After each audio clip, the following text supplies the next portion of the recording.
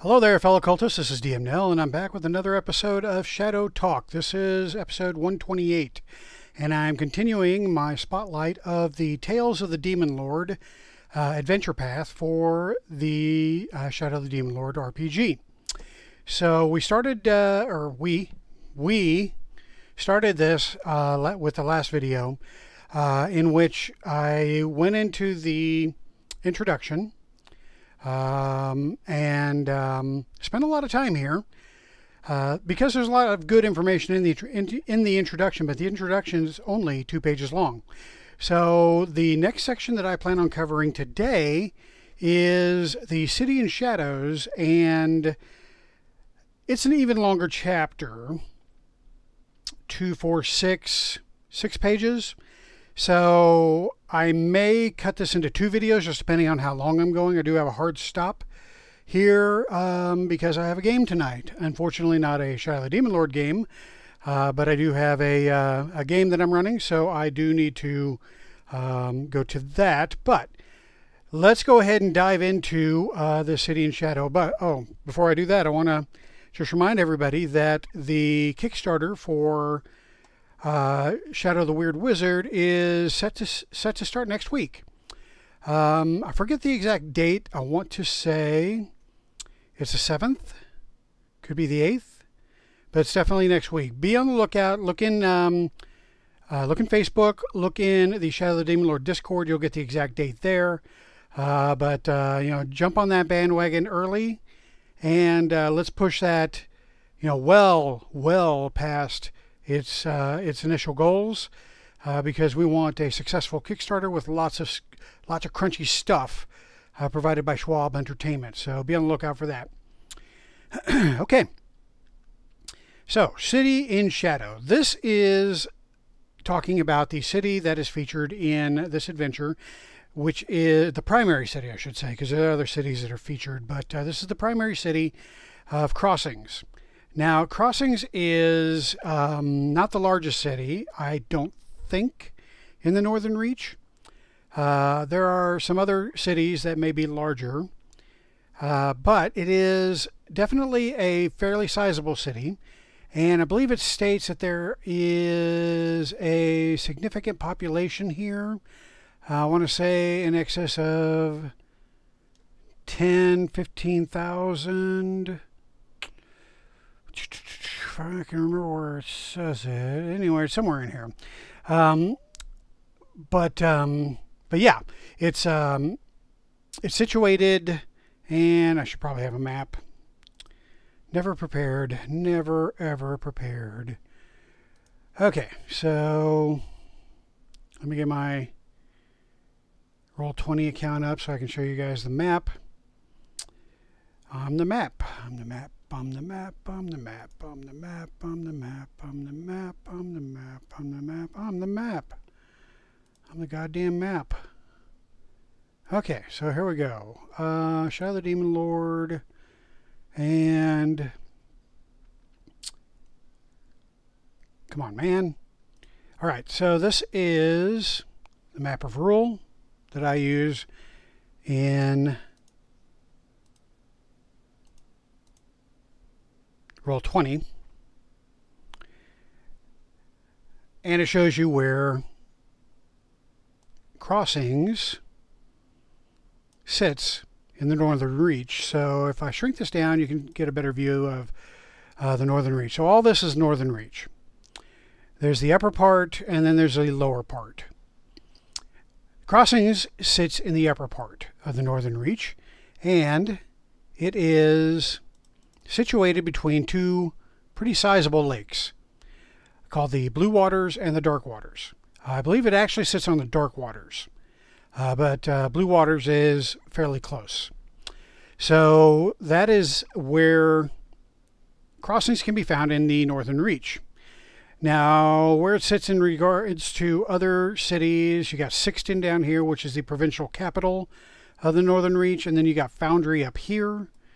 And then you have Gateway over here. Those are also sizable cities, so that's why I said I don't know if Crossings is the largest city. Okay, so anyway, back to the book here. So the adventure has the some information on crossings, some background information. It's good to know all this stuff.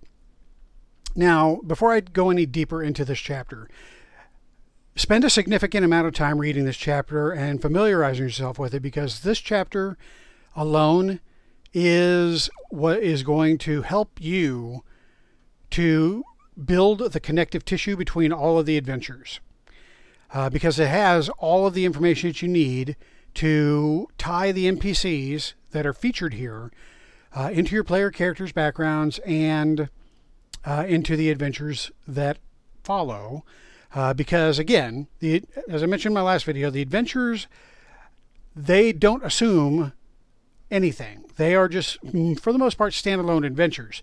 You, as the GM, you have to build in the connective tissue to get you and your characters from one adventure to the next. Now, I believe the first adventure does kind of hold your hand a little bit, and maybe a couple of them do, but for the most part, you have to build those ties in. The best way to do that is by using the NPCs that are listed here.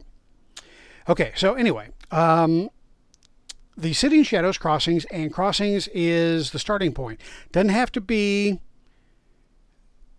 you don't have to spend all your time in crossings, because really the only adventures that are in crossings, I believe there's only, let's see, the first adventures in crossings, second adventures in crossings, I believe the fourth adventures in crossings, of course the last adventures in crossings. So there's about 3 or 4 adventures that are actually situated in the city. The rest of the adventures are situated outside the city. But it's a good idea to use the city kind of as a headquarters, a place where your characters can go back to. They can sell stuff, buy new items, new gear. It's a big enough city where they can find rare and exotic items. And so this is a really good city to use as your base of operations. And everything else that revolves around these adventures are close enough to crossings where it's only, just a few days ride or, walk from crossings to the other adventure locales. So that's why I suggest that, you keep your characters going back to crossings. There's actually kind of a built-in potential base of operations in crossings that the player characters can use early in the adventure, but we'll get to that when we get to the first adventure. But anyway, it gives you the background, a little bit of background information about crossings. Talks about the government, and the government is a council that is led by a mayor. The city council is represented by members of the various districts in the city, which we'll get to more here in a bit. Basically the council advises the mayor, and laws are passed and stuff like that. So the laws are enforced by the brown cloaks within the city walls. They're the law enforcement, and they're called brown cloaks obviously because they're wearing brown cloaks. That's their uniform. Now,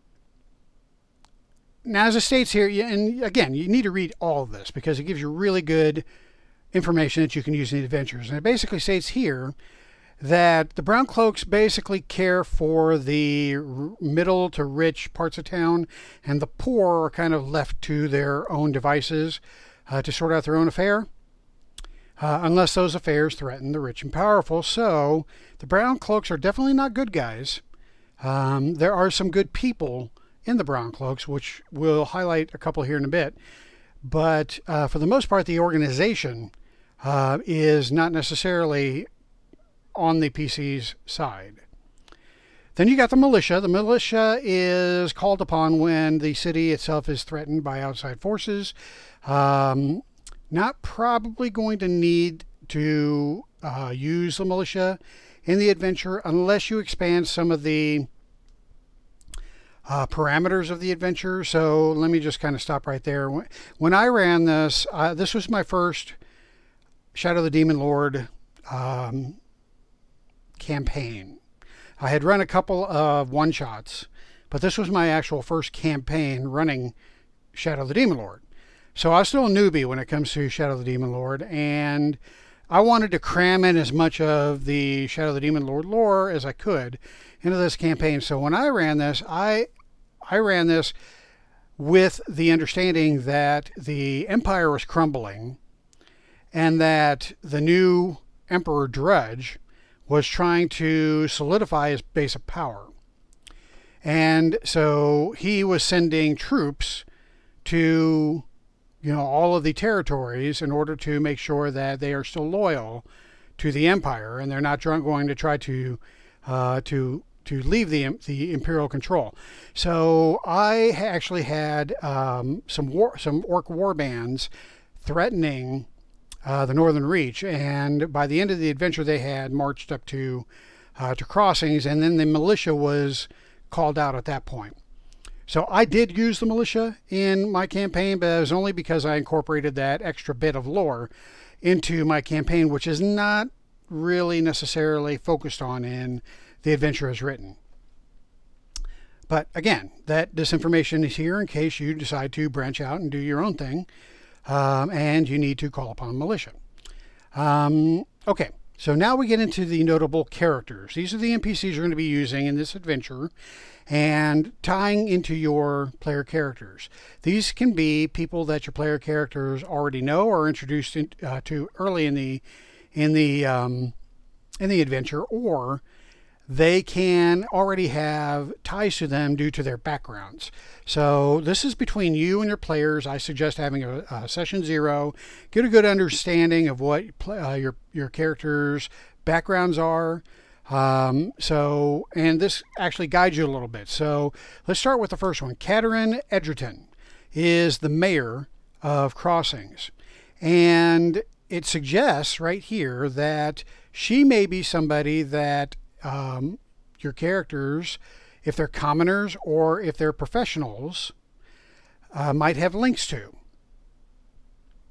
So, that's a good, right there is a good, I mean, this is basically saying she is a commoner or professional if you want to stat her up, because they don't have stats for her. But again, if you have characters that are, they're commoners or professionals, then they might have ties to Caterin. Maybe they knew Caterin before she was elected. Maybe they had worked with her in some other capacity before she was mayor. Something along those lines. That way, that gives them connective ties to the mayor.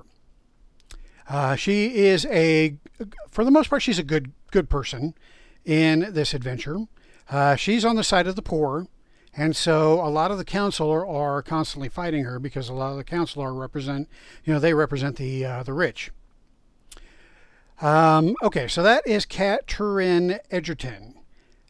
She is, again, potentially an ally for your party.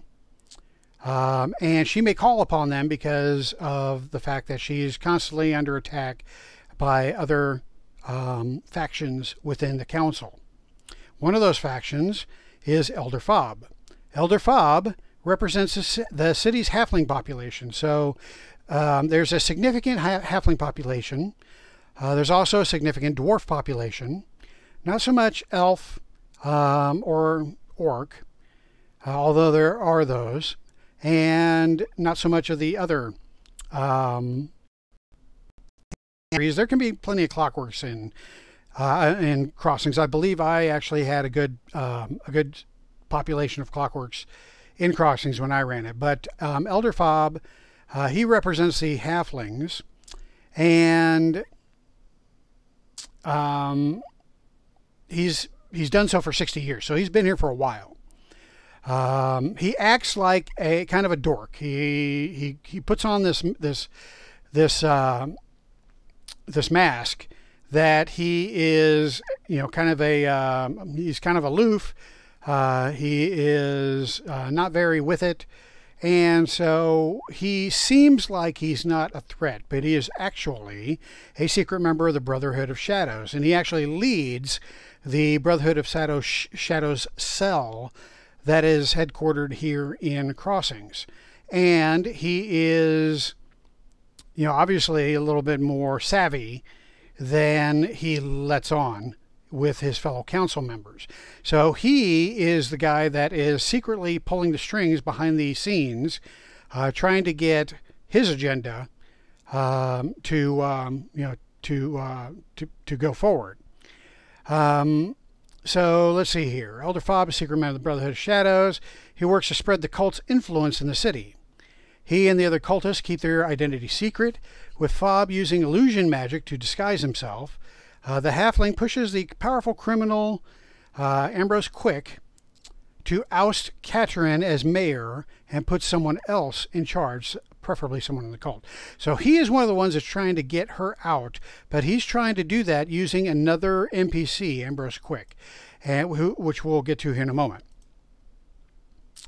So that is Elder Fob. Now, Elder Fob can be somebody that your player characters have connection to. If obviously if you have a player that is running a halfling. That's directly connected to Elder Fob's wheelhouse, right? So that's a way. You also, if you have somebody that has, interest in politics or some kind of political background, they may have worked with Elder Fob at some point as well. Okay, so the next NPC is Father Paulus, or Father Paulus. Now, I called him Paulus, but you do you. So he's an acolyte of the new god, and he champions the cult of the new god on the council. So he's gaunt, kind of old, and he wears a black habit of his faith and a simple wooden holy symbol. He's a staunch intellectual, peppers his speech with fancy sounding words, though it's unclear if he knows what many of those words mean. So there's a chance for you to pull out all those $25 words and make it sound like you know what you're talking about when actually this character does not. However, the interesting thing is, and one of the secrets, is that Paulus is addicted to sex. Though he tries to remain chaste, he can only stand a few days of deprivation before slipping in through the secret entrance of the Gilded Purse brothel and indulging in all manner of sordid diversions. He skims from the offering plates of the Temple of the New God to pay for his habits, leaving him a tortured man, strong in his belief and despising his own weaknesses. This is a great character. This guy is your textbook priest that has a deep dark secret, and play that out as much as you want to. If you have priest characters, obviously, great connection right here to the church. So then we have the next one here is Commander Renna. She is a veteran. She hails from Neverfall. She is one of the Citadel's which is one of the Citadel's Crusader states. And she has a post on the city council to ensure the crossings keeps the Crusaders supplied in foodstuff, arms, and clothing. In addition to her council seat, Renna also commands the militia. So her role here, not only commanding the militia, but using crossings as a way to offer supplies or ship supplies off to the Crusader states, which are in the Northern Reach. I'm not going to go into that here because they don't really feature in this campaign, but that's basically her role here. So if your characters maybe come from the Crusader states, they may have... What's going on? Nothing. They may have ties to her. If they have martial character backgrounds, maybe they trained in the militia with her. So she obviously has that martial background and can assist in that regard. So that's Commander Renna. Then we have Ezekiel. She's an apprentice witch. She's the youngest member of the council, and she's dedicated to watching out for the interest of the poor citizens of Crossings. She looks like a typical witch, except she's young. Though she chafes at wasting time in meetings rather than spending time helping her people directly, Ezekiel stays on the council for the opportunity it gives her to spend time with Renna. So Renna and Ezekiel are having a fling. So there's that. I didn't really play that up. It really didn't come into play. But you know, if you've got you know, that sort of thing going on in your game, then you can definitely use that as a hook. But they keep it secret, and that's a thing. You can also use Ezekiel, since she's a witch. That has ties to, you know, kind of a nature background. So if you've got characters with nature backgrounds, or perhaps ties to the old faith, you know, if you don't want to use Father Palace because he's a new god guy and your player characters are more new faith or old faith people, they might have ties with Ezekiel. Then we have Master Dreen. So Master Dreen is a striking man with dark skin, darker eyes, smooth-shaved scalp, a deep, sonorous voice. He represents the merchants of Crossings, so he's one of the rich ones. And so he is, you know, obviously looking out for the rich folk. He features prominently in the first level adventure, I believe.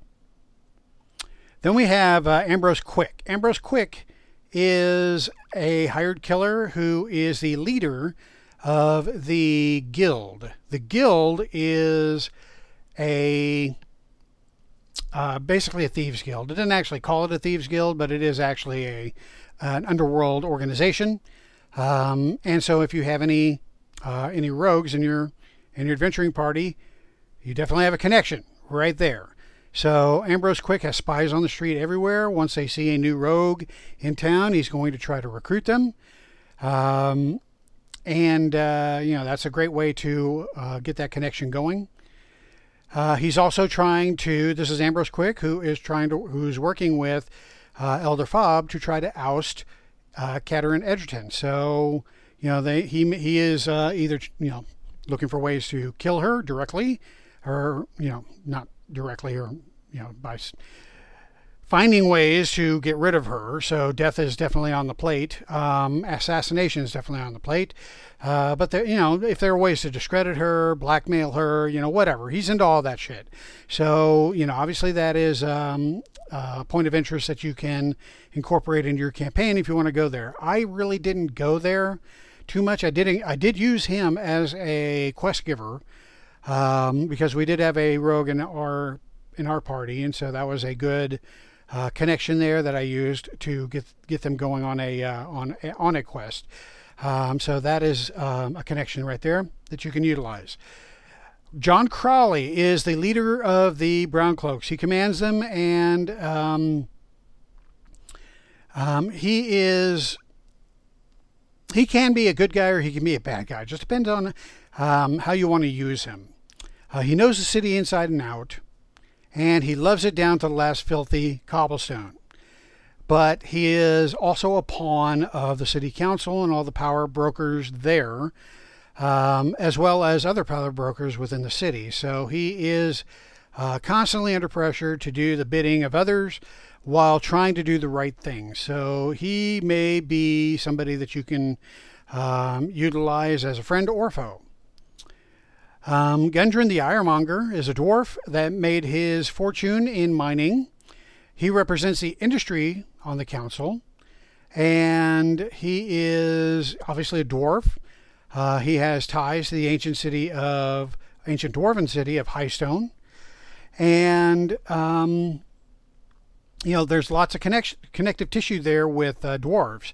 So if you've got a dwarf character in your party, there you go, right there is your way in. And you can get lots of good, you know, quest giving from Gundren. In fact, there's a mining adventure in here, and there's another adventure that takes you to Foundry. So there's a couple of good ways of getting the Ironmonger here as a NPC you can utilize. All right, and then we have Inquisitor Randolphus, one of my favorite NPCs, only because I made him my favorite. He's not really particularly called out in the adventure, I don't think. I don't recall him being called out too much specifically in the adventure, but I love the idea of the Inquisitor being in town, making everybody nervous, especially Father Paulus.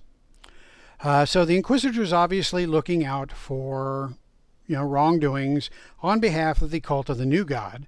And so he would be keeping an eye not only on Father Paulus, but pretty much the whole council looking for any type of or any signs of corruption. Elder Fob is scared shitless of Inquisitor Randolphus. Ambrose Quick keeps a close eye on him, obviously.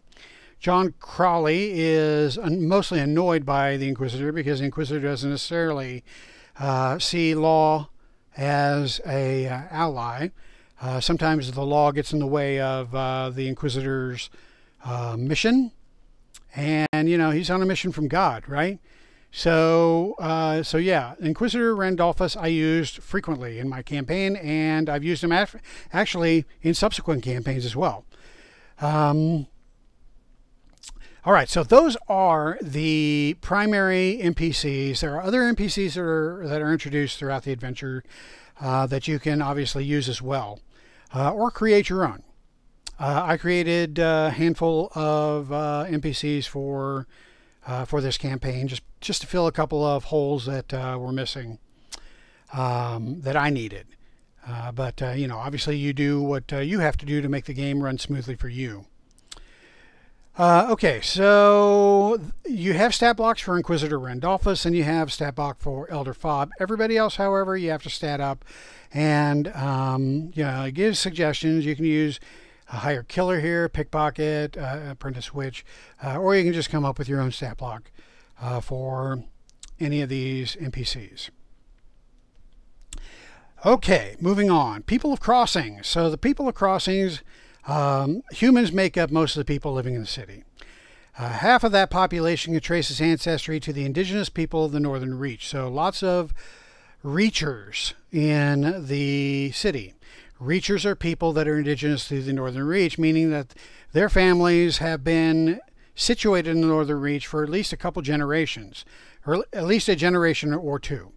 So they feel like their home is the Northern Reach, and that the Empire is maybe in control, but not necessarily who they believe should be in control. So a lot of vibes of the colonies, the American colonies, and the relationship with England here. But now that the Empire is basically in turmoil, then the people of the Northern Reach are really calling for, this is the time for us to be free from the Imperial control. And there's a lot of that sentiment in Crossing. So you can play that up as much or as little as you want. That's just kind of background information that you can interject if you want to. Many also have tribal tattoos. The rest of the city's humans hail from across the Imperial lands. Halflings are the second most significant population. However, their numbers are even larger in the countryside, where they maintain their farms and tend to their herds. Halflings mingle freely with humans, and marriages between humans and halflings happen from time to time. Alongside those two races, Crossings features other people living in and around the Empire. Brutish orcs can be found haunting the taverns in Old Town, or brawling with the Jotun exiles that venture north to find their fortunes. Goblins tend to the city's sewers and keep the streets clean. Changelings infiltrate the city in human and halfling guise. Clockworks, either fashioned locally or having arrived from far-flung places, struggle to find their place on the frontier. Here is a map of the city, and it shows you the various districts. And you got a legend over here that helps you identify the various districts. This is the rich part of town. This is the industrial part of town. This is the poor part of town. And this is the the rest of town, where the merchants and regular folk, working class, reside. Okay, so city description. What is interesting and fantastic about Crossings? Well, here we go. It's got 19,000 people. That's what I was looking for earlier. It's got 19,000 people. Half again as many living on farms and small villages that surround it. The city spreads across a ring of hills whose lower reaches are the southern shore of the dark waters, a misty lake speckled with forested islands. One of those islands features in the first level adventure. A wall of stone surrounds the city, and older lower walls rise within it, marking the boundaries of its districts or serving as mementos of other settlements that once stood here. So this city was built on the bones of older cities, particularly some Fey cities. The Emperor's Road, built by crusaders bound for the north, ends at the city's center, where it meets the Grainway headed east and the Iron Road headed to the west. Numerous smaller roads and trails lead in and out of the city by gates that pierce the outer wall. The river, known as the Stream of Tears, flows into the city from the barrows, draining into the dark waters. So this is the river. It drains in the dark waters. Thick clouds hover over the city most days, fed by the smokestacks rising from the Academy of Engineers, crowning High Hill over here to the right. Winds move much of the smoke and pollution west over the Black Hills, but soot clings to everything and everyone in the city. So I'm getting vibes of London in the Victorian times, during the Industrial Revolution, and Dick Van Dyke as the chimney sweep. Those are the vibes I'm kind of getting reading that description. All right, so the fantastic element here are the fairy spires. So there are 6 slender towers of white stone that climb above the city, each one standing exactly 33 yards tall. The folks at Crossing believe that the towers were built by the Fae and named them as such long ago. However, the true history and purpose of the Fae spires are long lost. No doors or windows pierce the walls, and efforts to dismantle them have all failed, as the spires are impervious to damage. Most locals consider the fairy spires to simply be part of the scenery, though a few believe they hold great secrets and magical power. Okay, so you might be tempted, if you don't want to run all the adventures and you want to run some of your own homebrew adventures here, you might be tempted to use the fairy spires for that purpose. And I would advise you against that, because the fairy spires feature prominently in the last adventure of this campaign. They are actually part of a ritual that the Brotherhood of Shadows is using to open up a hole into the void to bring the Demon Lord here. And so by using the Fae spires, like if you had them break into one and you find that it's the home to some kind of creature or whatever, that kind of destroys the mystery of the Fae spires. The Fae spires should be a mystery throughout your entire campaign. You might even have certain arcane things happen to cause them to light up or cause them to have certain activity near them, just to kind of give them more of an air of mystery. But anyway, that's I think the prominent fantastic feature of Crossings. Okay, now we get into the descriptions of the various districts or parts of Crossings. I'm not going to go through all this because it's a lot of information here, and I need to kind of wrap this up here. But you definitely want to read through this, because each district has its own identity and its own feel to it, and you want to present that accurately when your characters are exploring the city. So read through this, and you might actually get some adventure hooks, ideas going through this, because some NPCs are featured here. I will call out in particular in the Purse district, which is the rich part of town, is where you're going to find Wizard's Peak. Wizard's Peak is where the NPC by the name of Charybdis resides. He is like the most prominent wizard in Crossings, and so if you have a wizard character in your party, then they would probably have ties to Charybdis and Wizard's Peak. Another thing I want to call out here is in Grievings you have Mercy Hill, which is it's an asylum, and I believe it features in one of the adventures. I know I featured it in one of my adventures. I just don't know if I added it, or if I can't remember if I added it or if it was part of it. I think it was part of it. But yeah, you have, who can pass up an asylum? You have a city with an asylum here, so you gotta have some sort of encounter in the asylum. You just got to. It's a missed opportunity if you don't. Then, of course, you have the guild. It's also located in the Grievings section of town. The Grievings section of town is the poorest section. So these are the slums. You're going to find Mercy Hill there, and you're going to find the guild there. Old Town has the Boneyard, which is a graveyard, and so forth. So you just read through all of these. You have a lot of good information here. And a lot of good places that the PCs can go to in order to get information, to get support, to get quests, and stuff like that. Okay, so that is chapter. Well, it's not numbered. So this is the City in Shadow chapter. Highly important chapter. Read through it multiple times. Intimately familiarize yourself with both the introduction and this chapter. It will pay off in dividends when you run the rest of the adventure. So the next video is going to focus on the starting adventure, Harvester of Sorrows. So we will get into that next time.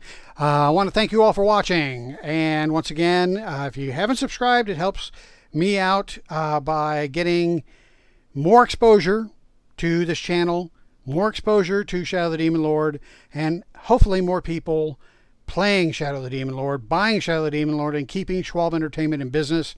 He's got a new Kickstarter out there, so we want to share the news that he's got a new game coming out, closely linked to this game.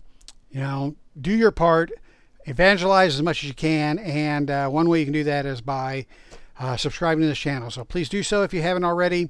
And hit that bell icon if you want a notification whenever I pump out another video.